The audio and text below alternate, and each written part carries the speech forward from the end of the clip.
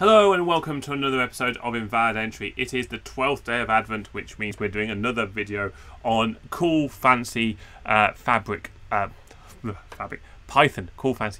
libraries, which I think you should know about. Even if you don't use them, I think they're worth knowing about. Today we're doing a library called Watchdog. Watchdog is a very specific library. It's halfway between a library and a framework because it does work in a particular way. It does take over your main thread. But it's very cool. You may use this as a parallel process to some other things. We're going to build a very tiny Watchdog application today, and what it's doing is going to watch file system events, especially someone making a file in a particular folder, and then triggering activities upon those events. It is cross-platform. It works on Windows, Mac, and Linux, and FreeBSD, and it uses iNotify or KQ or various things. There are some limitations on Windows, but not massively. The main thing is it's not polling the disk. It's not actually hitting the disk continuously. So it's very lightweight in terms of resource usage for monitoring file system events, which also makes it very efficient.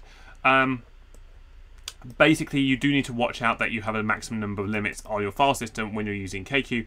And that's a standard thing in Linux and or Macs and FreeBSD, that you have to watch that you don't open up too many file descriptors at the same time. It's very common in things like Nginx to change your max file descriptor limit. The example in here is good. I actually think the example in the examples folder is better, but it's not always clear where you get that documentation from. So we're just going to build it very quickly here. And I do have a crib sheet which I'm going to work from. So what we're going to do is we're going to import a few things at the top of the file, and we're going to do from watchdog.observers import observer. Now the observer is going to be the main thing we're going to be doing.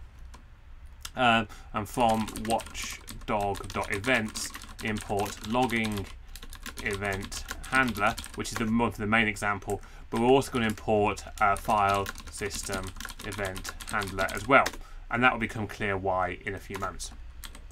What we're going to do here is we're basically going to hardcode the path. So the path is going to be in. Okay, so I've got this folder here called inside my run. I also have one called out. What you usually do is I have a particular folder I'm going to put files in, and I have another folder that I'm going to move these files to or process them out, so I'm not triggering myself on the way around. So path equals in. You might want to do some cool system.path things to make sure there's the right slashes in if you go make things across things.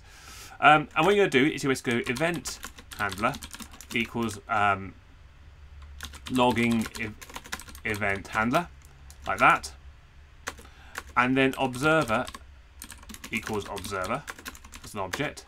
What we want to do is want to schedule the event handler to the path recursive equals true. So if someone makes a subfolder, I want to know about it. If someone puts a file subfolder, I want to know about it as well. Okay, don't have to be true. That could be false for you. Observer.start, and then what we're going to do is go into a bit of a loop here. While true, I would actually put this into, this works well with async sort of task, so you could put this in async time.sleep for 90 time.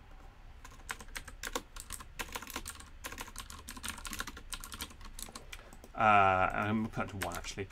And then finally, what I do is observer.stop and observer.join. And the reason for that is it makes a few seconds to stop, and you want it to stop before the Python exits because it's opening file descriptors, and you want those file descriptors to close correctly, otherwise you can have problems opening them again in the future. So Python runme.py. I've got a mistake on line 17, which looks about here. And what is my mistake? First person to spot it. It's got an end of file whilst parsing. Oh, did I not hit save? There we go. There was no mistake. It was all user error. Now, not that much is happening, so I've got this folder put in. What I'm going to do is I'm just going to grab up a file from my desktop. I've got a little bit of artwork here. A screenshot there. Put that in there. And what happens is absolutely nothing whatsoever. Fantastic. I have won. And the reason for that is that I didn't configure basic logging, because logging handler uses logging. So from just import logging. I haven't actually done any of the core Python libraries I just haven't done it. So let me just configure logging really quickly. Let me just fix my import spacing here. There we go. Run that again. Take a file out.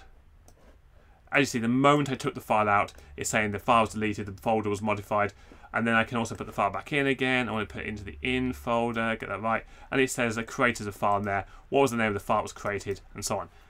Immediately. Absolutely very low CPU usage, wonderful little library.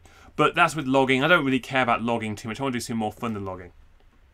So I can give them my logging. I'm not going to use logging. Yeah, okay, give it logging.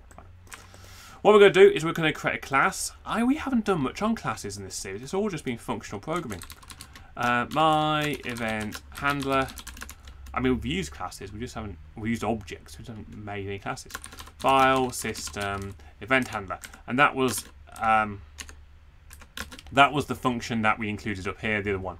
And what this here is, it should have some things in it. So one things it may want to have. There's about 4 or 5. You've got on created, on deleted, on modified, on moved, those kinds of things. Def on created self event. So you're going to get past an event. I'm just going to print the event off for the moment. But I'm not doing anything on the other two. So what we're going to do now is we can say event handler is my event handler, like that. Control C that. And run it again. And it's running. So over here, I can now delete my file from the folder.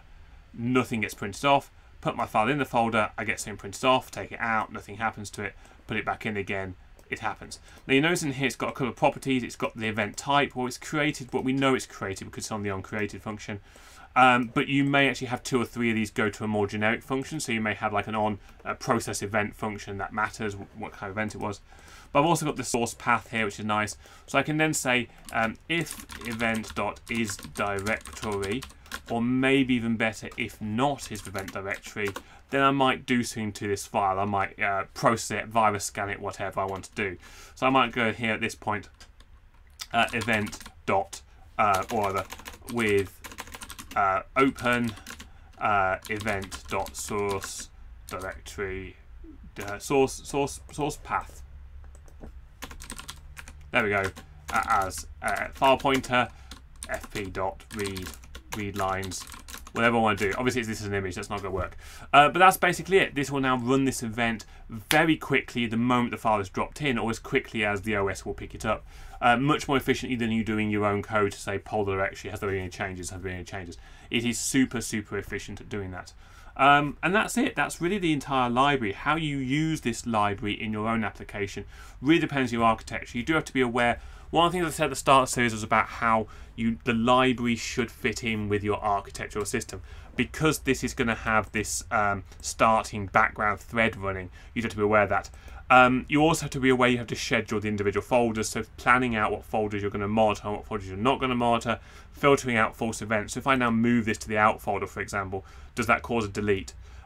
Also, because you interact with the file system, which people are dropping files into, or other systems might be dropping files into, be aware that you may trigger yourself. If you drop a file in, you may drop it into the next step. You can use it as like a file-based ESB, which is kind of cool. I've seen systems based upon that, very successful systems based upon that. Be also aware someone may delete the file in the middle of you processing it. Normal file processing things apply. This isn't really one for run inside Jupyter. This is really one that you want as a little microservice. Very cool for home things. I've done things on my big screen with it, so if I drop a file in, it will then display it immediately, those kinds of little tricks. But yeah, you can use it for triggering events.